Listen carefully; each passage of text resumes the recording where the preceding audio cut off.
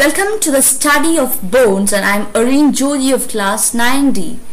Today I am here to speak on the topic bones.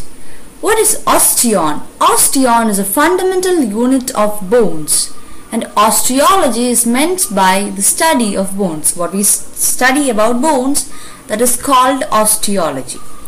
Cells of bones are of three types, that is osteoblasts, osteocytes and osteoclasts. Osteoblasts are immature, osteocytes are mature, that means they are developed, and osteoclasts help in the repair of our body and next one is a composition of bone. It consists 1/3 of water, 1/3 of minerals like calcium, phosphorus, magnesium and other elements, etc.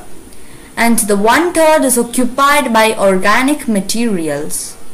And next one is a type of bones. There are two types of bones, axial skeleton and appendicular skeleton.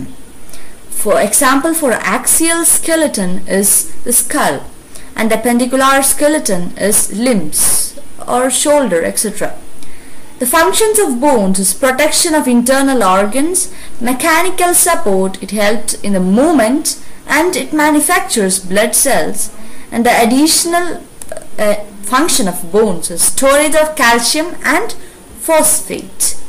And I will show you a skull, and I hope you can see it. This is the skull, and this is the vertebrae.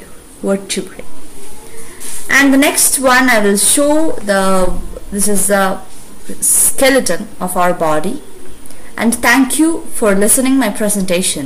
Entrance സംബന്ധമായ വാർത്തകളും അപ്ഡേഷനുകളും ഏറ്റവും വേഗം ആധികാരികമായി അറിയാൻ brilliant study centre പാല YouTube channel subscribe ചെയ്യുക, bell icon അമർത്തുക, ഈ video മറ്റു സുഹൃത്തുക്കളിലേക്കും മാക്സിമം ഷെയർ ചെയ്യുക.